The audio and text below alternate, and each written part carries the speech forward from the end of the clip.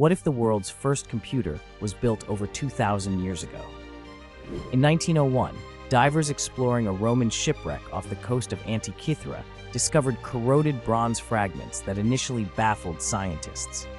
Decades later, advanced imaging techniques like X-rays and 3D scanning revealed a mind-blowing secret: a complex system of intricate gears and dials hidden within.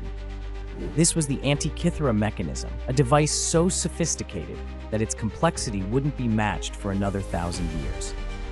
Comprising over 30 precisely cut bronze gears, this ancient marvel could predict solar and lunar eclipses, track the movements of the known planets, and even calculate the timing of major athletic games.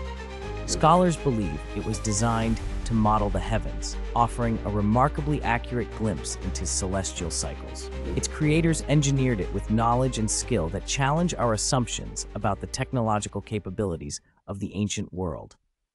Today, the Antikythera Mechanism stands as undeniable proof that ancient engineers achieved technological feats we are only now beginning to fully understand, forever transforming how we view the ingenuity and scientific sophistication of the past.